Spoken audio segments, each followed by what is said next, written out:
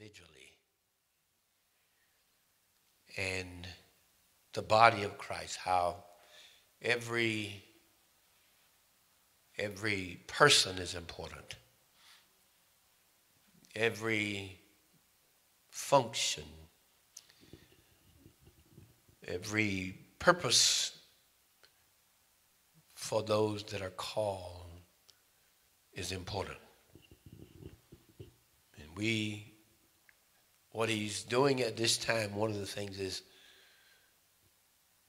not only setting in order, but he's bringing people in line with their purpose.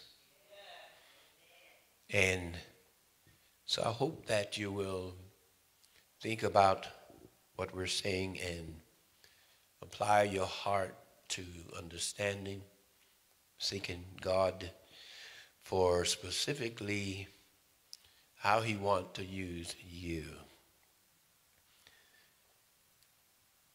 He's making things beautiful, specifying the calls, he said, and he's putting things in place and in order so that the body will be healthy. So that the body will be healthy. So I'm going to read another passage of scripture which is found in 1 Corinthians. And I want you to help me out there. We'll read responsibly a few of these verses, starting at chapter 12.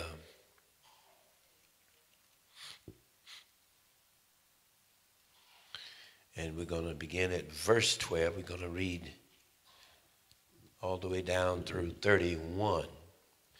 And let's read responsibly. Verse 12 says, "For as the body is one, and hath many members, and all the members of that one body, being many, are one body, so also is Christ."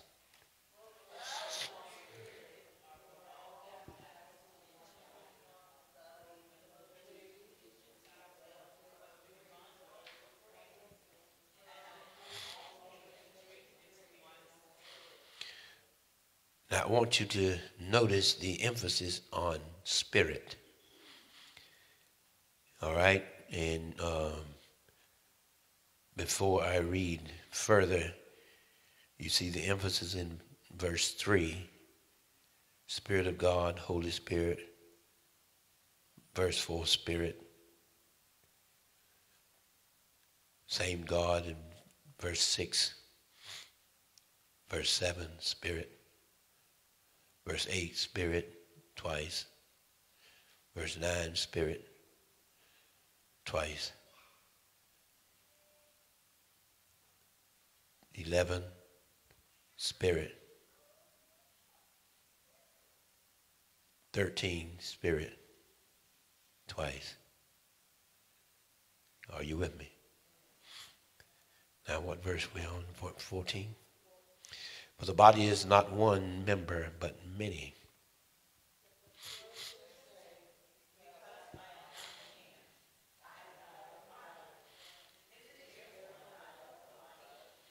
And if the ear shall say, because I am not the eye, I am not of the body, is it therefore not of the body?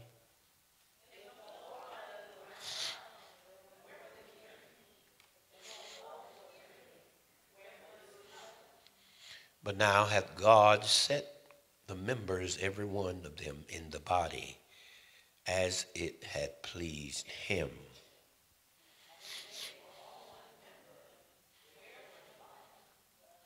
But now are they many members, yet but one body.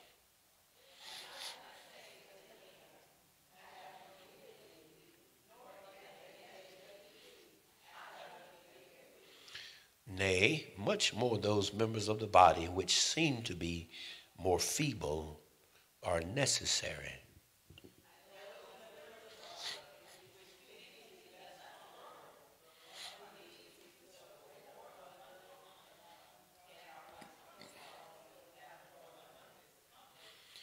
For our comely parts have no need, but God hath tempered the body together, having given more abundant honor to that part which lacked.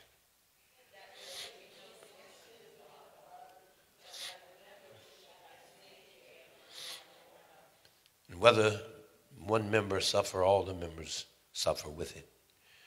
Or one member be honored, all the members rejoice with it.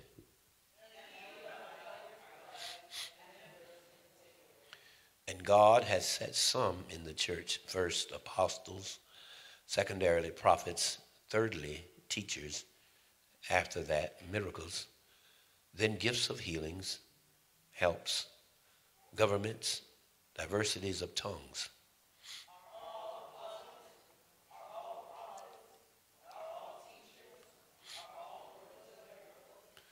Have all the gifts of healing? Do all speak with tongues? Do all interpret?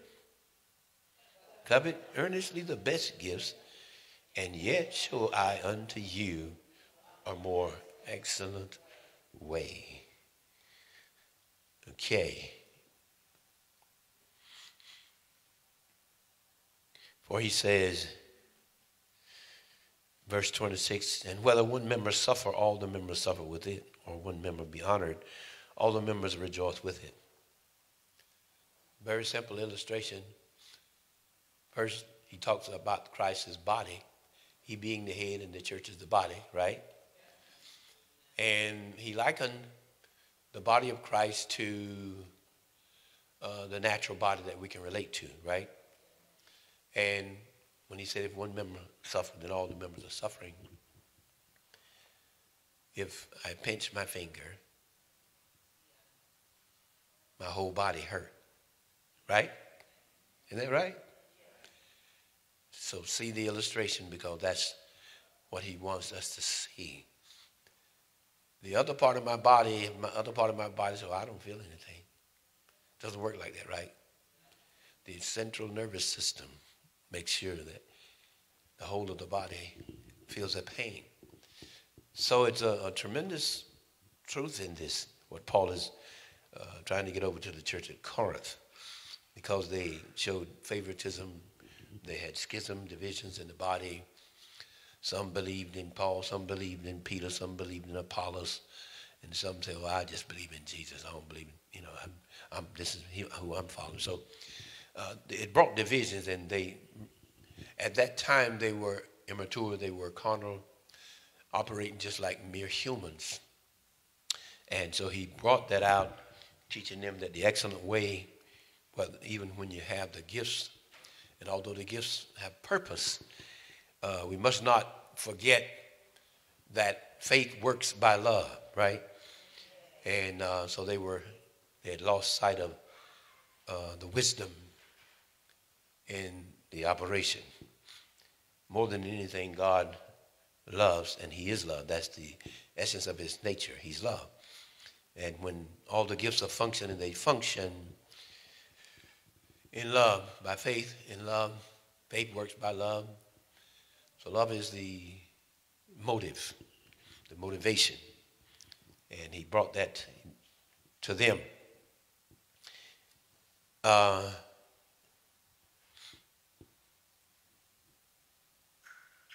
I thought about all the fingers on my hand, or hands. All of the fingers have purpose. Now watch this. If I want to point to my wife, watch my fingers.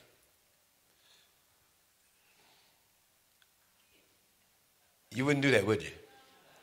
What about this? There is a purpose, so when I point, automatically, this is the finger, right? But I got 5 of them. So if I said Wanda, that's appropriate, right? Well, why is this not appropriate? It's a finger. Now, if I was going to carry a sword, and I decided I was going to use my thumb, could I hold that sword? I need the thumb, right? So this hand has fingers, and all the fingers have a different purpose, right? And But I thought about that, how simple it is, but profound, the fact that all of these are fingers. And when I get ready to pick up something, I need all of these fingers, right, to pick up. Now watch this. If I'm going to pick up this, you see how awkward? If something right here wasn't where I could put my hand on it like that, then I wouldn't be able to lift it. But it's so easy when I do this. I'm using all five. Simple but profound. We are not complete as a body until we recognize all of us are important. And God has distributed honor equally, and to the ones that are more noticeable, the greatest honor is not upon them. It's upon the uncomely parts. Right? And one man shared it. He could have been obviously maybe talking about the organs, sex organs. But be that as it may, they are more important than my hands and my feet, right? And yet they're uncomely parts. So, but the important thing is to understand that we need every part of our body. I need both hands. Otherwise, he would have given me one. Right? Same way with the body of Christ. Everything is needed in the body of Christ. The more we can grasp and understand that, it makes it better. Now, what happens or what makes things better is when all the body parts come to the level of understanding their function and functioning.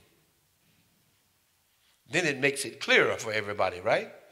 And so that's why it's so important that each one find the purpose and the calling where God has called us. Ecclesiastes says, to everything there is a season and a time to every purpose under heaven. Every purpose under heaven. We have been called out of darkness. Paul said in Ephesians, so we must walk worthy of the calling wherewith we were called. So there's a calling, and each one of us have been called because we were called out of something into something, right? Called out of darkness into light.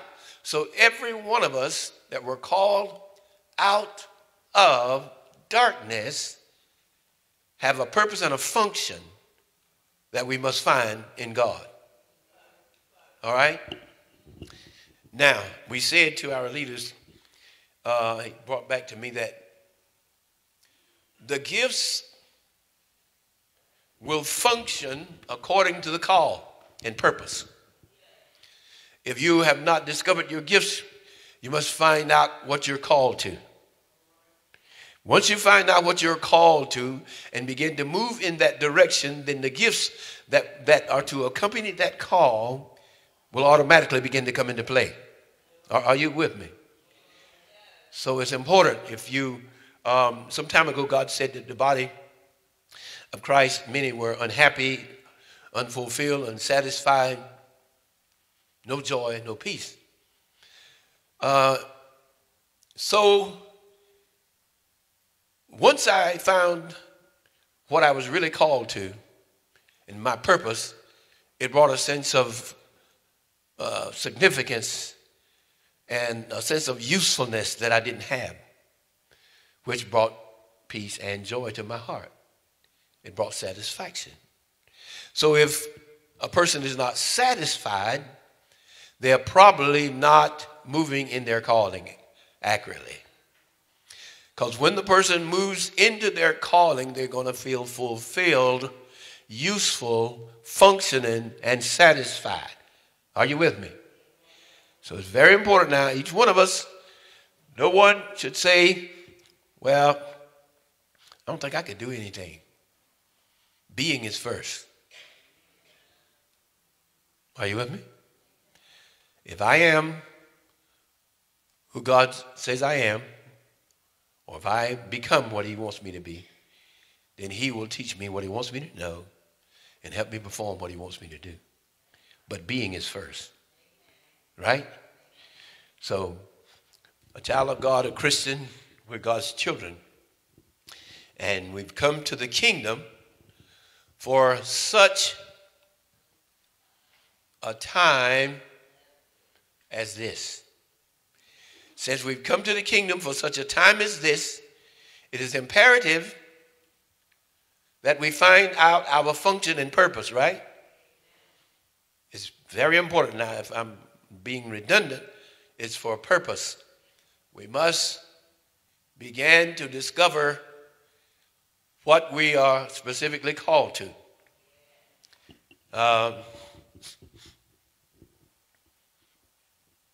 Gifts are dormant, the body is sluggish, suffering for a lack of purpose and function. God wants to do something about this. At this time, and he said to me that he was going to begin to establish the specifics in people's lives so that they can begin to find their place in the body and begin, the body as a whole can begin to function and become healthy. Remember the man in the Bible that had the withered hand? He wasn't whole. He wasn't whole because he couldn't use one of his hands. We got some withered hands in here. What do you mean? Some that are the hands are not functioning because they don't know what they're called to. God want to change that. He want to change that. All right. We just read in Corinthians. Now, I want to turn you to Romans 12.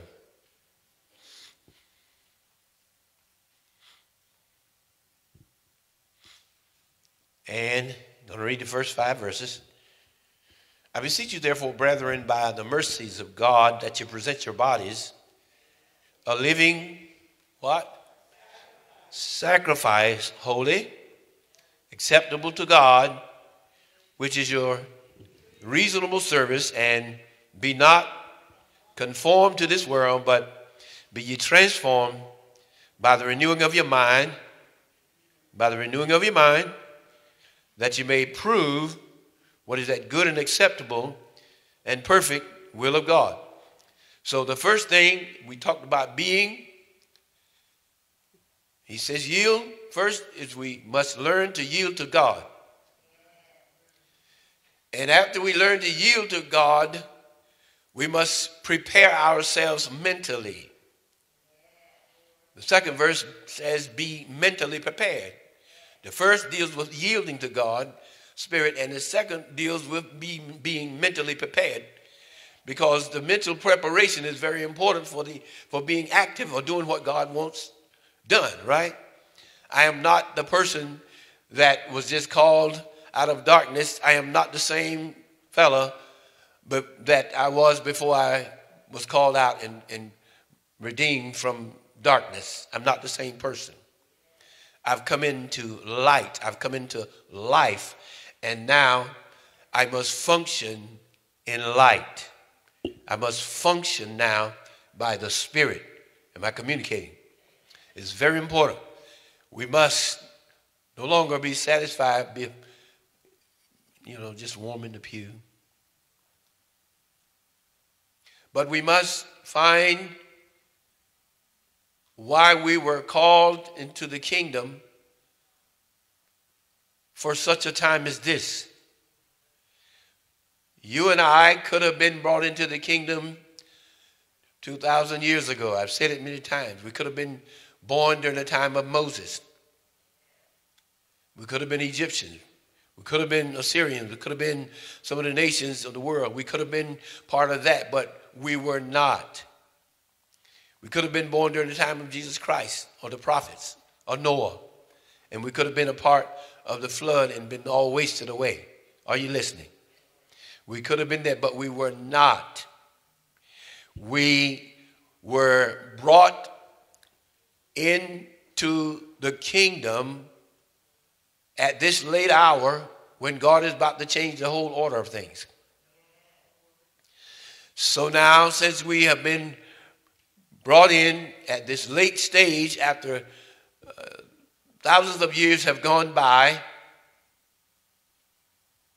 many people died prematurely. Some died in the sea. Some died through perils. Some people died through destruction and war, poverty. Many people died, but you and I are still here. We have a specific purpose. Somebody say purpose. So every individual now, I repeat, must pursue purpose.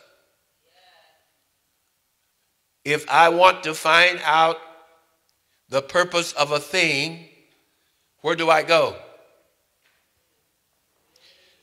Go to the one that created the thing, right?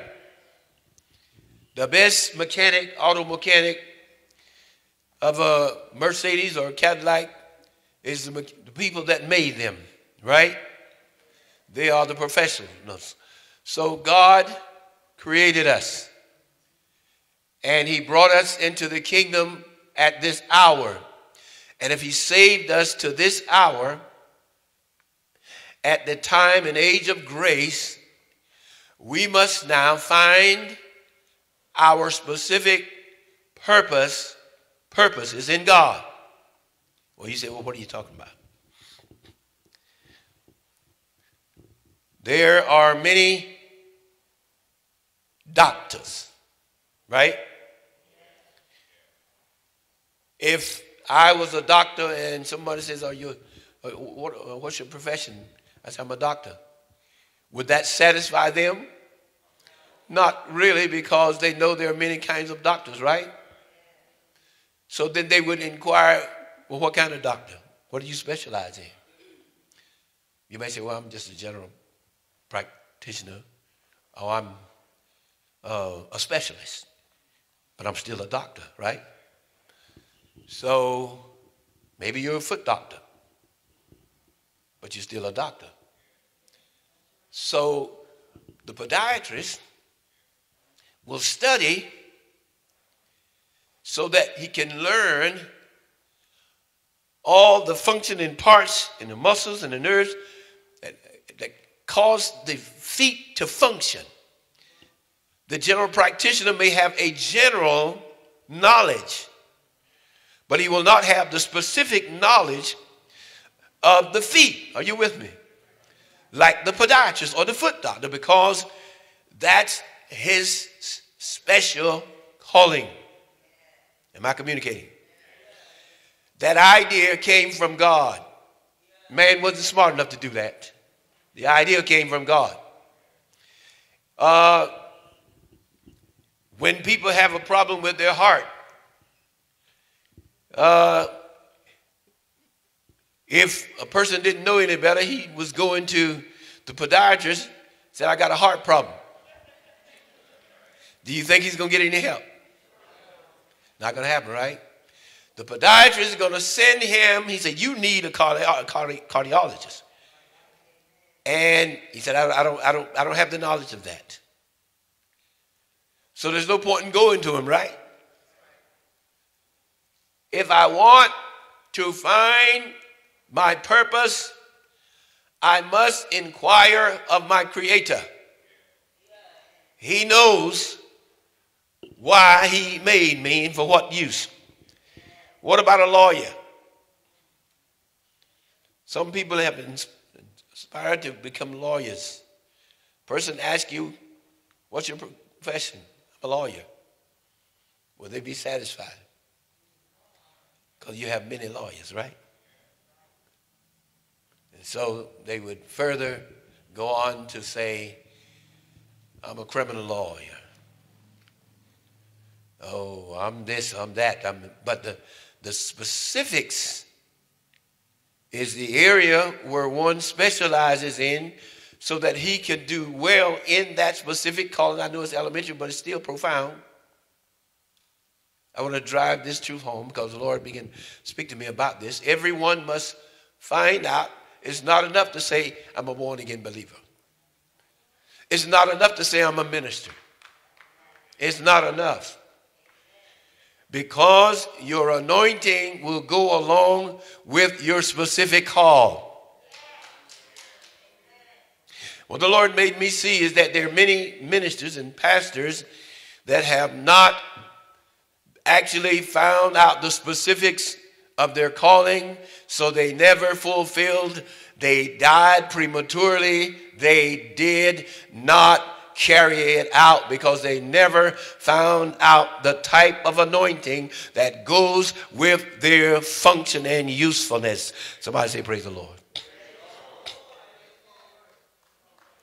I heard Kenneth Hagin say the Lord told him, he said, many of my ministers don't ever get to the first phase of what I've called them to do. And I remember 30 years ago, God said to me, he said, son, you don't know what you're all about. When I found out it was God, I paused and said, well, God, what am I all about? So he began to specify what I was all about. So after I found out more about what I was all about, then I began to pursue the knowledge so that I can become what God intended for me to become. Are you with me? Every person has that they must do. All right. Now, there is some help because many times God will show other seasoned prophets an office that a person may have, but you can't stop there. And I remember a man came to me years ago, probably 40 years ago. I was at the other church, and he said, young man, and I was leading devotions. He said, that young man there that lead devotion, he said, I think they call you Larry. I said, yeah. He said, come here. And he said, God has called you to be a prophet. And he said, he's going to begin to deal with you in dreams and vision. Well, that had already started happening about a couple of weeks back. So I knew the man was speaking something that I need to pay attention to. I've been having dreams and vision would come just like a television screen before my eyes. I'd see things, and it was new to me. And and then he began to pull me into prayer more. I began to feel this hunger for prayer. These things had begun to happen. So the man began to speak, and I was worshiping God in my own little way. And I would try to worship like the Muslims. I'd bow my head down, and I was just trying to find how to function. He exposed that too. He said, God said, I'm going to teach you. He said, God said, I've seen how you tried to worship me. He said, but I'm going to teach you to worship me in spirit and in truth. And that's what he did. But it's when I began to get the more specifics of my life that things started to happen. Somebody need to hear this today. Because what you don't want to do is just say, well, I'm a minister. Well, I'm a prophet. What kind of prophet are you? I'm an apostle. Well, what kind of apostle are you? What are you called to? What's your specific? It's not enough anymore. I see people saying they're apostles all over the place, and it look like absolutely nothing is happening around them. So what are you saying? Until we find the specifics of our function, the gifts are not going to accompany our lives like they're supposed to. And let me tell you this, and you can take this to the bank. You are then no match for the devil. Why? You say, well, I got power and authority. Yeah, you do. But if God has anointed you in a specific area, that anointing will accompany your call, and it was protection for you. And I remember God told me I was trying to make something happen, just working so hard and all the things and reaching out, praying and fasting for him, and couldn't figure out why God was not letting things happen. God said, son, I'm protecting you. And every time I'd get anxious, he said, I'm protecting you. I was like, from what? From what are you protecting me from? Well, let me say it like this. David, before he was prepared and knew the specifics, he was a warrior. But he still wasn't ready. He didn't know God hadn't brought him into the kingship. So finally he went through a series of things.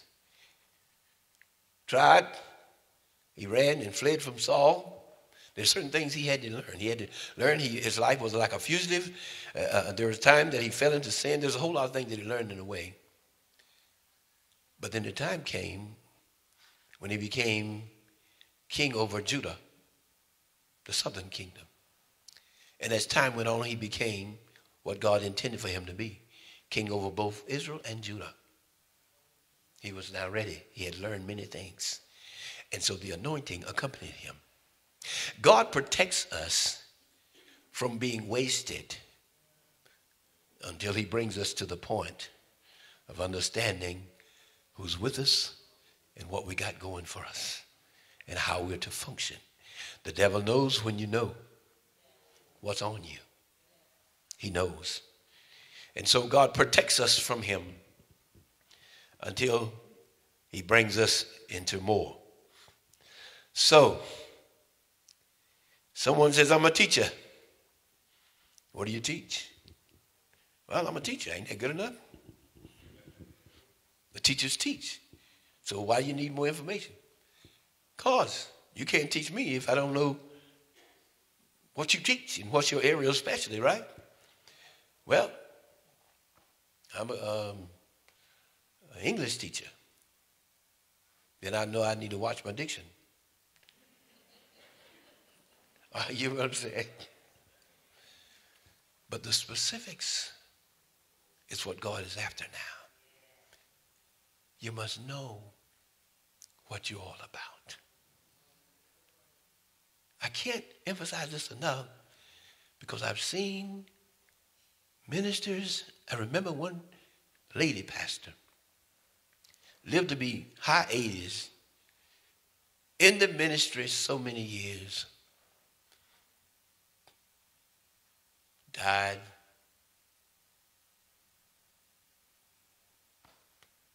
Just nothing happened. Just nothing. But they were just going around. God called me. God called me. And I'm going to do this and I'm going to do that. But they never learned what God had actually called them to do.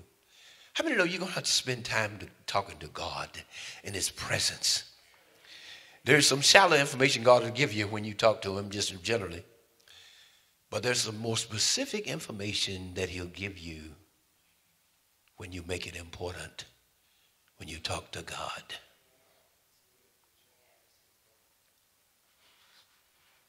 God entrusts the greater things to those that he can trust. Are you hear me? So there are certain things that we have to do. So, all right. Many people die prematurely, lack of purpose and function. And if you don't know your function, you can rest assured you'll not make the goal. Making sense? You will not meet the goal until you understand what you're aiming at.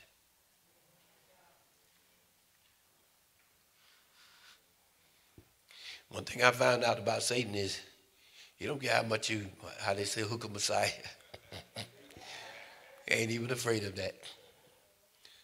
But what he is terrified with those that know what they were called to. Remember how God specified Paul's calling? He was an apostle, right? But he told him more specifically, I've called you to Gentiles. I've called you to open their eyes and turn them from darkness to light. And I mean, just more specific, this is what I called you to. Up to that time, Jews weren't sent to the Gentiles. You hear what I'm saying? But he gave him the specifics of his call, and I'm sure there's a whole lot of other things he talked to him when he was caught up in the third heaven. But those are there to show us that God wants to specify the call. And so Paul, he started out, once he got a little bit of information, he started out trying to do it. And then he had to go and learn. When he came out from Arabia, spent 14 years otherwise, God had taught him some things. Tried beforehand and nothing was really taking place. But the time came when he was ready. There are things that God had showed him and taught him that he could stand in the kind of anointing that was on his life so he could function now. And it came to a point where he began to deliver people. And then there was 7 sons of one skeever. They saw Paul working and they got excited about it. I want that too, you know. And he said, in the name of Jesus, whom Paul preached, I command you, come out of him. Demons looked at that man, the demons in that man, and said, Jesus I know, and Paul I know. Who are you? They jumped on that man, those men, wore them out, stripped them naked, they ran out. Y'all listen to what I'm saying. It's the anointing. We ain't nothing apart from that anointing. So when we stay with this anointing, we conquer. And that's why I've said it before. When Saul fell, it should have never happened. Why? Because he had been anointed. And so David said, in so much sorrow, don't publish this thing that the anointed of God failed. Don't publish that, because it should have never happened. When you know what you're called to, and when you walk in that calling, you are a threat to the kingdom of darkness. Now the body of Christ. Picture this one holy man, Jesus the head, and the body is all the parts and members of this this Jesus, moving in the earth. Everybody knows their function. What a dynamic organism, unstoppable. That's what God wants us to see. The body of Christ being instructed from the head. What if I didn't have any brain? Could I command this body? Would it follow me? Couldn't, right? Because the intelligence is up the same way with Jesus. So we have to connect with Christ and understand his way, the way he wants to function, and set us in the body. Are you with me? If we're going to be effective. And God said a church that has no vision is a church that has no spiritual leadership. There are a lot of churches that don't have spiritual leadership. They got people, but they don't have the spiritual leadership because they don't have the instructions for that assembly or for that ministry from headquarters. Are you hearing me? So, the Bible says where there is no vision, the people perish. The people become immoral. The people cast off restraint. They live loosely. Where there's no revelation, the people live any kind of way. Vision comes from God. So God began to tell me, you don't know what you're all about. And so I rebuked that. He just waited until I came to my senses. And it's like he said, I don't know how far you're going to get trying to rebuke me. God is awesome. He's good. Now, he talked to me about the realm of the spirit. All right. First, we need to see ourselves as spirit beings. All right. It's important for us to see ourselves born of the Spirit. In John 1, he says, in the beginning was the Word, and the Word was with God, and the Word was God. All right, I'm going to turn there.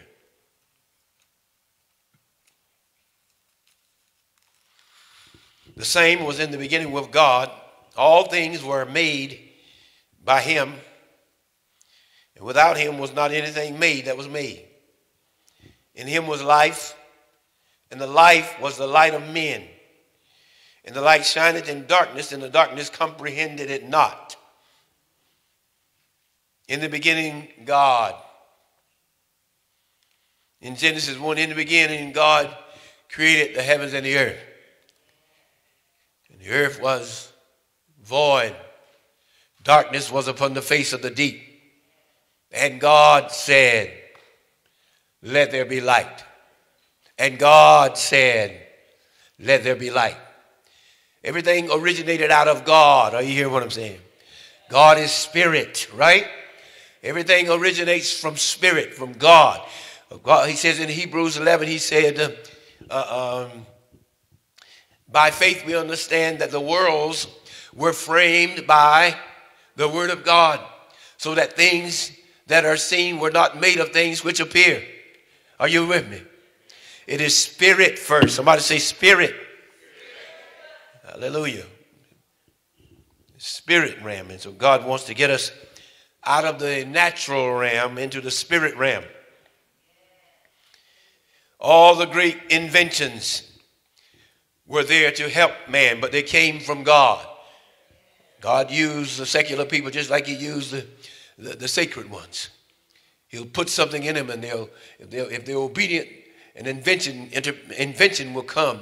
Maybe an airplane, or maybe did you know the Wright brothers had their father, I believe I got the story right, was a bishop. Spirit world first. Spirit first. So it's out of spirit that God began to bring in inventions. And notice this, the airplanes was to help better mobilize transportation for man. Are you with me? When God gives things, he's concerned about his creation. He so loved the creation. He saw that the day would come when we would need a greater sense of transportation. And so God put it in the mind of a person to make something that would mobilize us faster to go across the nations of the earth. It was God doing this here. And God saw the time that the horse and buggy would not be enough when the population increased. So God gave an idea of cars, but the idea came from spirit. Somebody say spirit. Spirit, it came from God. And when God gives an idea and people follow the idea, it will manifest to help humanity. Come on, let's give God a praise in this place.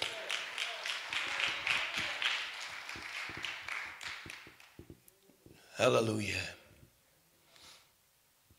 Glory to God. Ships, bridges, cars, trains, air conditioning, heaters, all for man. Certainly didn't need them in heaven, right? They were made for man. Are you getting the picture here? God cares for humanity more than we could ever care for. So when God calls us, he's going to call us with a specific calling so that we can somehow offer service to humanity. Are you with me?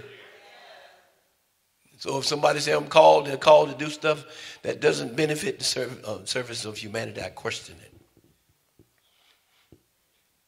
God made man for himself. The diamonds, the minerals in the earth. God gave man the wisdom to cultivate it, to bring them out. The iron and all these others. God did this thing. And so one must submit to God, seek to please him, and come into their giftings. God, what am I all about? And so it's interesting. It's interesting. If I get excited, don't mind me. I get to thinking about what God is saying. And so God wants to place us. Now, we're going to start. This is where he starts. And I was talking to God, okay, God, all these prophets, I mean, there's got to be a distinction. What are these, why you got so many prophets? Even in our midst, a little small church, but so many prophets. What is the purpose? And so God began to talk to me. Don't you listen to what he said. He gave me 3 categories of the prophets. I'm not saying this all of them. It may or may not be, but this is what he gave me. And that was what it pleased him to stop right there. He said there's prophetic intercessors. There are prophetic worshipers. And there are prophetic warriors.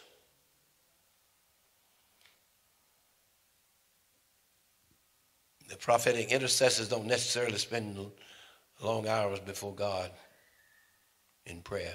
They do pray. But they intercede for the needs of the body. Prophetic worshipers have inspirational worship and revelation in music and in songs. David was a prophetic worshiper.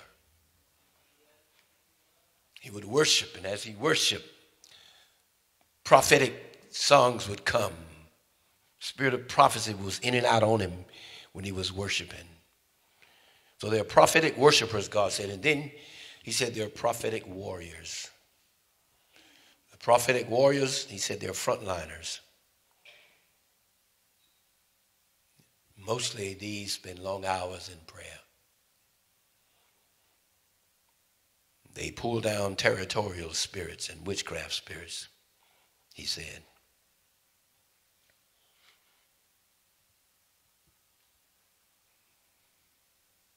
And he said they can be both national and international.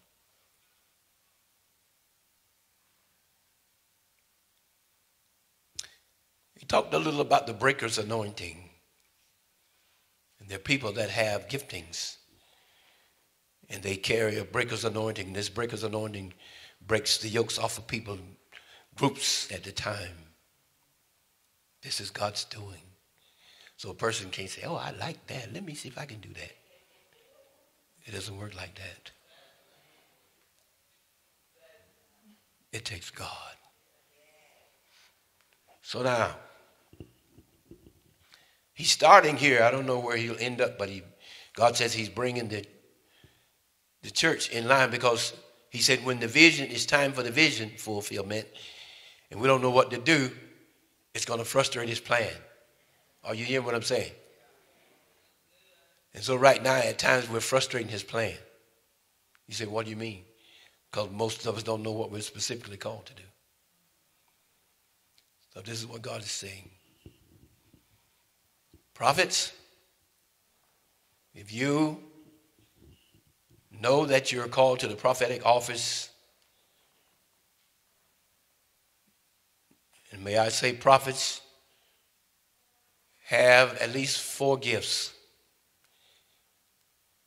2 to 3 revelation gifts functioning regular in their lives. And prophecy.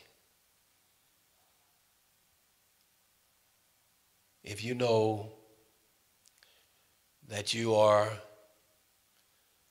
called to the prophetic office, we're going to start there. I want you to stand and gently come front. And what we're going to do is prayerfully, and want you to be prayerful as well, to find out what area of the prophetic call you are about.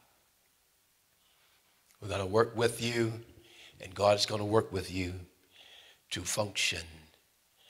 And all that you're about is going to come into play. And you'll begin to see things happen and shown to you like you've not understood what happened, because of God and because of the timing. So if you know that, some of you, I know you know already that you're called to the prophetic. But if there are those of you that you're not sure, if God has been speaking to you in by way of word of knowledge. Word of knowledge can come in different ways. It can come in a dream. It can come just by the voice of God. It can come a vision. It can come different ways. The important thing is the word. It's a fragment of God's knowledge. Word of wisdom deals with the future. And then the discerning of spirits. Almost all prophets will have discerning of spirits. Now, just because a person has discerning of spirits doesn't mean they got called to the prophetic. But if you are called to the prophetic, you'll more than likely have discerning of spirits, word of knowledge, and word of wisdom. 2 to 3, all of them, and all of them will work in your life and prophecy. So we're going to bring it down. I'm downloading now. I've said the heart of what I had to say. So that anointing is lifting a little bit. But I want to say, I want you to stand if you know that God has made it clear to you that you're called to the prophetic. You know, I think about a football team. What if the coach had these 11 players, the offensive football players, you can tell me. But if they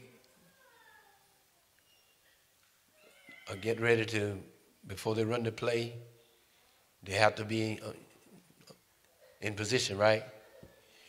And if they're not in position, it frustrates them running the play. So God, because he's ready to move, he needs us in position, all right?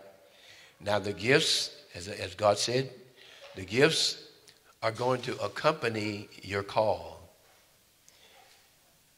And it's tremendous because you can better appreciate and understand what you're all about. You'll be able to do more. We'll be able to do more as a prophetic group against the forces of evil. God has a strategy, and it's following God's strategy that's going to tear down the kingdoms of darkness.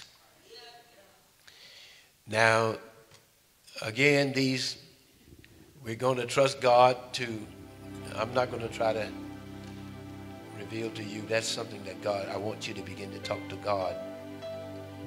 God, what's the nature of my prophetic call?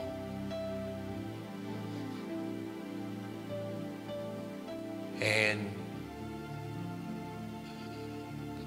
for a while, I would talk to people about what you should do, about my prayer life. So one minister says, I don't talk to people about my prayer life.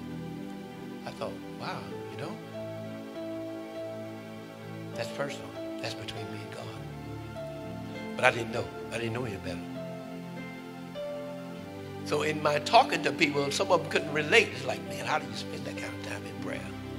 For me, it was like breathing. But now I understand. He says, because you're a prophetic warrior. You pull down territorial demons. Becomes bigger than a little assembly. Regions, you know, where God or demons are sitting over communities and just wreaking havoc. You have that authority in God to pull them down, set the community free. But if you don't know it, how you going to do it? How you going to function? So when he was talking to me about this, I said, oh my God, no wonder. Understanding what you're called to. Now, God is going to talk to you and give you the specifics. And then after this, we want to divide these different groups. And I want to get with each one of you. And I'm going to be sharing more insight. And then God is going to take it from there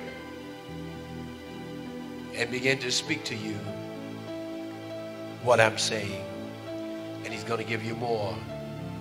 So that at a later date, if you are a prophetic intercessor, you're going to understand more of your office and calling. You're going to understand more about your life and a lot of things, because now you're functioning and their gifts are going to awaken and repeat in your life. And so your life now is going to take on a deeper sense of purpose. And you'll find the fulfillment that your heart has been longing for. And you'll feel useful in this dynamic kingdom. You may be a prophetic intercessor. You intercede for people, for the needs of the body. You may be a prophetic worshiper where you bring inspiration and worship. Before I came here, I was a prophetic worshiper. And I would sing, and the power would come and people, yokes would be destroyed. People just weeping, just crying, and we're just singing. And sometimes I would say a few words and it would come out like a prophecy. Inspired. Prophetic worshipers are very important to the body of Christ. And they're prophetic warriors, frontliners. The hottest part of the battlefield are the frontliners.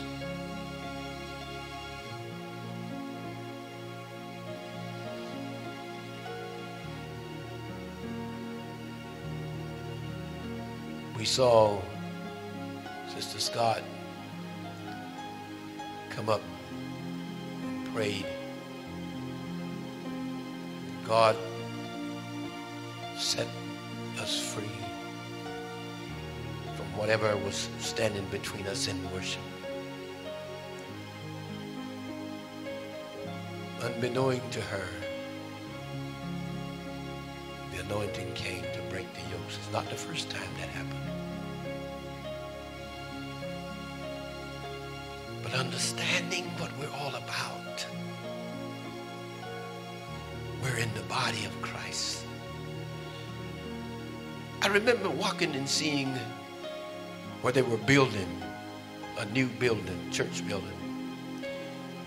And I saw stacks of bricks tied together, coming from the manufacturer, waiting to be used. And until those bricks became like those on the wall, they were bricks, but they were useless. They were useless, sitting out there on the ground. But when I saw the brick mason opened it up and began to one by one put them in place, we began to see the building, one supporting another. No man is an island. No man stands alone. We're all a part of this body. Father, I pray now for these prophets. I've given them what you gave me. Now I ask of you, Lord, that as they talk to you about the individual call, that you would begin to channel them into the specific areas of their lives. And let the accompanying gifts of the Holy Ghost empower them like never before. Let them find that sense of usefulness, knowing what they're all about. And Lord, that no one will get in another's way, because just like this body, one hand don't get in the way of the other hand. None of my fingers get in the way of another one, because they all have purpose. And I need every one of them. It's the same way with the body of Christ. I ask you now, by the power of your Spirit, glory,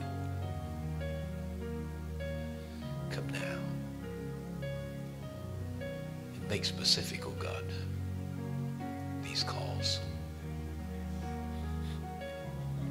And begin to teach and instruct them from your throne what they're all about. So that they don't have to take man's word, but they can know, because the same God that talked to the leaders talked to them about this thing, making them all that they need to be. Oh God, I thank you. But this is your doing. And you're bringing us in order now because of what you're getting ready to do, so that we'll know how to function. I thank you, Father. Speak, Lord, as we give ourselves to you now. Speak, Lord. Oh, glory to God. Would you begin to talk to him and praise him? Thank you, Jesus. Thank you, Lord Jesus. Thank you, Father. These are the prophets that you're going to position. They're going to be very dynamic and effective in the kingdom of God because they've been anointed. Thank you, Father. Would you begin to talk to God now about your call? Hallelujah, Jesus. Just lift your voices and talk to him. Thank you, Father. Bear witness now, Lord God, to these calls. In the name of Jesus Christ. Identify the prophetic warriors, the prophetic worshipers, and the prophetic intercessors. We need them now. We need them now, Lord. We need them now. For the advancement of your kingdom. Glory to God. Hallelujah. Ikololoboshanda.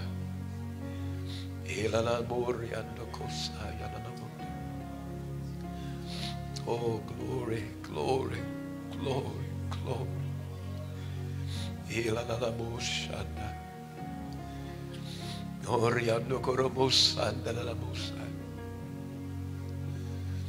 Oh, yes, Lord. Speak to us. Speak to your people now. By your Holy Spirit, to set us in order now.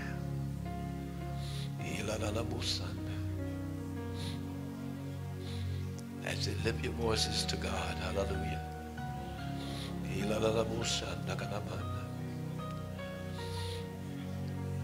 Oh, yes, Lord.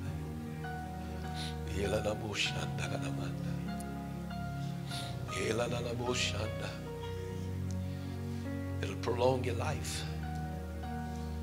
It'll prolong your health. Hallelujah, Jesus.